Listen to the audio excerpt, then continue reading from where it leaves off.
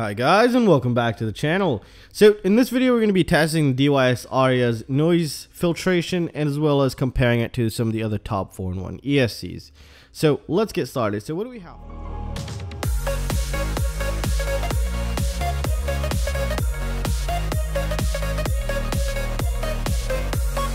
So what do we have today? We have the DYS ARIA F45 amp 4-in-1 ESC, which is a BL32 up to 5S, and it looks pretty good. So some of the specs here, that it has a 9-volt regulator on board, which can be accessed right there and possibly through these wires, and I'll explain this in a little bit. So I know this has a 5-volt and a 9-volt regulator on board, and looks overall pretty good, pretty nice. It has a nice fat heatsink right here. The FETs are all on one side, and we have some pretty nice filtration. As you can tell, we do have current sensing here, so that's also very good to see. The current sensing will go through just one wire. It won't be, as I believe it's not going to be telemetry, because telemetry would be for each ESC, so we see a small shunt on each corner or something of that nature. So this is just a generic current sensing shunt resistor, which will be accessed via wire. And once we build it, we'll get into the details of that. So let's take a look at this guy. So there's a couple things that I currently do not like right out of the box, which, you know, took me about 30 minutes to figure out. You will not know what wire is what. It's not labeled. It's nowhere online. It's not the documentation they provide you with. And it was a bit of a little pickle to kind of figure it out. So let's take a look at this. So they do give you this type of connector. It's a JST, so you can connect it to your flight controller, all-in-one flight controls, whatever. So they do provide this wire for you. They also provide this wire, which is really good that they do, because this is the way that I think. See, again, I think I figured out what each wire does, except these two here. So let's take a look at this. You do have one that is, let's see how many pins this is. Actually, I forgot to count them. 2, 4, 6, 8. Okay, so you have one that's 8 connections and you have one that's 10 connection. The 10 connection one would go here, and theoretically the 8 connection one would go to the DYS all-in-one, I think, V2 flight controller. And when you take a look at the wiring diagram of the V2 flight controller, you see that it'll have ground, battery, NC, ground, and then from the yellow up, it'll start counting the motors 1 through 4. And this is the way that I'm about to connect it. Hopefully I don't burn it. If I burn it, we'll figure it out in a little bit. So that's what I'm planning on doing. And I believe these two extra wires could be one for 9 volt and the other one could be for the current sensor. I'm sure one of these is going to be for the current sensor. The other one's either going to be the 5 volt or the 9 volt. And as you can tell, this has a 9 volt pad right there. So theoretically, it should give you very good video feed, theoretically. All right. What else does it come with? Well, it comes with some nylon standoffs, which is really nice to see. It's always a nice bonus. So you could always just, you can never have enough of these. All right. So let's talk about some of the other specs. So it's currently the 45 amp ESC, 4-in-1 ESC up to 5S already mentioned. That's a BL32, so it can run up to D-Shot 1200, as well as, I believe, Pro Shot as well, depending. So let's see the filtration. Filtration looks pretty decent. So I'm really liking the filtration, but obviously this is just me speaking, and it just looks like it has good filtration. That's all I can say until we actually test it. So enough talking, and let's just stick it on the bench.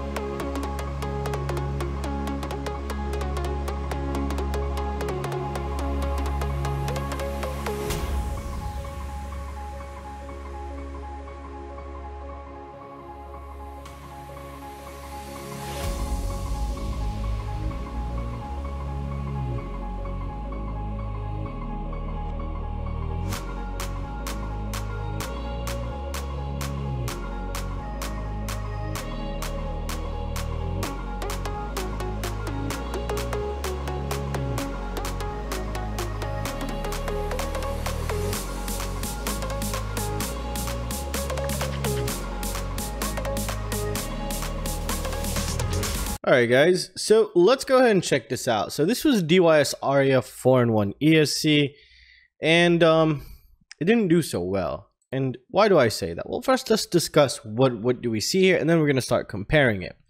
Now, as you can tell here on the upper side, we have the throttle noise level test, which is 10% throttle just to warm up the motor and make sure everything's running so I don't break anything if anything catches or something of that nature. 10%, 25% throttle, 50% throttle, 75% throttle, and 100% throttle. So these two are exactly the same. This one just a colored version to kind of figure out where the voltage was at most of the time. And the red is where the voltage was at most of the time here. Now, here we have the simulated aggressive flight maneuvers such as rolls, flips, and, you know, just correcting itself, you know, if you do a hard turn or something of that nature. And this is the kind of voltage spikes that we're seeing, or back EMF, you know, it's not doing so well. I mean, I was expecting it to carry along the DYS ARIA badge, but here it just, it didn't so well. So let's first start with the normal standalone DYS ARIA, and then we're going to go ahead and compare it to other 4in1 ESCs. So here's the DYS ARIA, just the standalone ESC. Can you tell? Can you see the difference? I mean, okay, we can't really compare a single ESC because it has a lot more space to put more caps, but there's a huge difference here.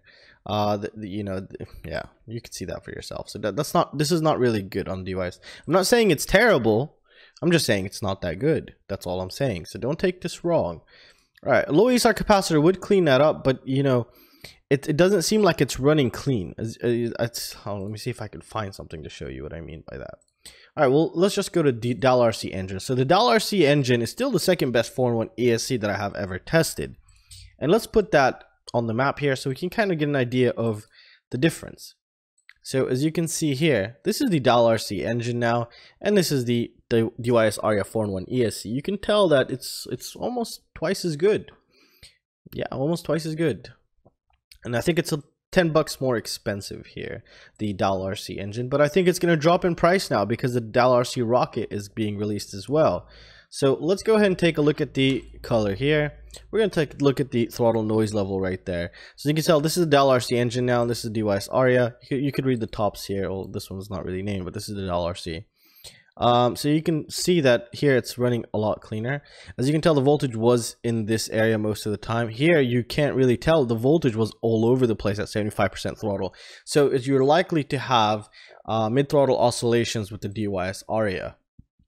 Likely. Not 100%, but it's likely to happen. Possibly low ESR would fix it, but this is really running inefficiently. This is what this tells me right there. Let's take a look at the Dalrc's simulated aggressive flight maneuvers against the DYS ARIA 4in1 ESC here. And if we pull that up, let me just find it real quick. All right, so let's just take a look at the colored version. I think it's a lot better. It just represents what's going on a lot better. So on the left here now we have the Dalrc engine, and on the right here we have the DYS ARIA 4in1 ESC. So as you can tell here, that the Dalrc is a lot better. What you don't want to see, theoretically what you want to see is a flat line. So the closer to a flat line you are, the better, the cleaner the overall system. Because this is the voltage. Voltage is supposed to be just, you know, just 5 volts. This thing, the DYS ARIA, is fluctuating between 5.4 volts and 16.4 volts. Or let me just double check that real quick. Okay, min. Yeah. So it's actually 5.4 volts and 29.8 volts. Look at this. This is a huge spike. 30 volt spike. This is insane right there. It's not for a very long period of time, but it is pretty consistent that it's really topping up over 20 volts most of the time here. I'm not saying the DYS ARIA is, I mean, the Dalrc engine here was topping up around, we could say an average of 25 volts, but this thing was reaching around 30 volts. One time it reached, I think, 31 volts, but I took the most average of this sample. So yeah, the average here came out to be around 28 volts. The Dalrc engine its average was around, I think, 23 volts. So there's a big difference in voltage spikes. Now the dips are very important also. So the dips here on the DYS ARIA of a 5.4 volt dip, they're pretty long, as you can tell here. These dips are really long on DYS ARIA, and that could create problems if you're running on the 9 volt regulator that's on board, because that 9 volt regulator will shut down. So yeah, so let me put this in a perspective. DYS ARIA jumped down to 5.5 volts for a second, and then it came back up. So while it was coming back up and it was below there, the 9 volt regulator that's on board, if you're powering your VTX from it, that's going to shut down the VTX, so you're going to get a blackout. But if you had it directly on the VBAT, you're going to get a little bit more noise possibly. Well, you will get noise, as you saw in the testing result here. You will have some noise. However, but if you have it on the VBAT, you reduce the chances of getting a blackout. And this gets worse as the battery gets drained, because the less the volt, the more it gets drained, the more resistance the battery is going to have, and then that'll just create a little bit a little bit more of a problem. So you can start up fresh. Oh, everything is good. Why is the noise increasing? It's because the resistance increased inside the battery, thus giving you a little bit more noise. So overall, I'm not saying it's a terrible ESC. I'm just saying there's better ESCs. So, but it's still not as good as I expected it to be, carrying the DYS ARIA badge. Maybe I had too much. Maybe I was hoping for a bit too much. I don't know. So let's go ahead and compare this with one of the best 4in1 ESCs I have tested till this day, which is the Xt60 4in1 ESC. So let's go ahead and pick up the throttle noise level testing and take a look here. So here we go. This is the throttle noise. As you can tell, it's pretty good actually. Hold on, let me make this a little bit better. Let's get the Xt32 color throttle level noise. So where is it? It's right. You know, this is with the capacitor. There it is. This one. All right. So there we go. Can you tell the difference? This is very nice. This is very clean for a 4in1 ESC. This is absolutely superb. So this is the Xt32 4in1 ESC. I'll leave a link to it down below as well. This one and the Dalrc engine. And yeah, you could totally see that it's almost twice as good, if not better. So that's just in throttle noise, which is, you know, not really important, but it kind of gives you clear representation. If you're having mid throttle oscillations, it kind of gives you a clear idea that it could be from this ESC. So now let's go to simulate aggressive flight maneuvers. So this is the Xt32 4in1 ESC. This is one of the cleanest results for a 4in1 ESC I've ever tested. And this is the benchmark of a test right here. Can you tell? You could tell what's really going on with the voltage. And it's the red parts are really constrained together very close, which is what you kind of want to see. Here you cannot really tell. What the voltage was all over the place, and that is what translated in our FPV video feed. That was the noise. This is the noise right there, just, you know, just that, like, all over the place. So this is the kind of things you really don't want to see. But, you know, I'm sorry to say this, but just to put this into another perspective. Now, I'm not saying this is better quality. I'm not saying that the DYS ARIA is a terrible quality, but there's a Hakcrc bundle, standalone ESCs for like $70.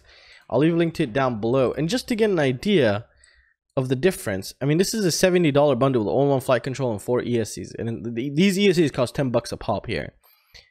It's doing a lot better. A lot better. So the DYS ARIA is, you know, you decide for yourself, but currently from what I see, it's not really good. But a low ASR capacitor would help, but overall it's still running very inefficient, as you can tell in these areas right here, in these spots. The way it's running is just all over the place. It could be a grounding issue, because you only have one ground pad, and I'll probably try to dig into this a little bit more. But, you know, the Xt32 and the Dalrc engine are still in the best, and I don't think I would put this just yet on the top 5 radar. For example, here's the SPEDX IS30, I think 4in1 ESC. It didn't do so good, and a lot of people really hated on me because I said it didn't do good, and it really didn't do good. Look at this. Okay, so the DYS ARIA is better than the SPEDX, slightly, a little bit more than slightly. But can you see, this was the 4in1 ESC SPEDX IS30, I think. I got a lot of shit for this video. It wasn't good. There's a lot better ESCs, 4in1 ESCs than this. So you can kind of get an idea of what's really going on here.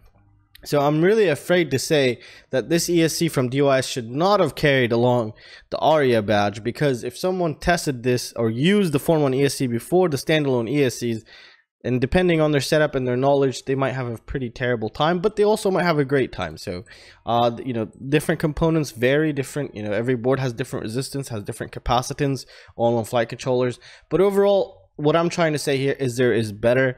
And anyways, it comes down to your budget, and you get what your heart desires. But that's it, guys. So this is the testing result for the DYS ARIA. It didn't do as good as I hoped it would do. I wouldn't even put it on the top 4 4in1 ESC radar just yet. It just, like, this is possibly the average testing results. I haven't tested many 4in1 ESCs just yet, but yeah, it's still not that great. It's not that great. And well, that's it, guys. So I really hope you guys enjoyed the video. If you guys do like this content, please consider joining my Patreon. It'll really support the channel. $1 or $2 a month would go an absolute long way, and I do a lot of giveaways there. And you can also use the links down below. Those greatly support the channel, enable me to get more components to do modding and testing, and as well as support the channel as well. And well, that's it, guys. I really hope you guys enjoyed the video, and if you guys have any questions or any comments, please let me know, and I will see you next time. Peace out, guys.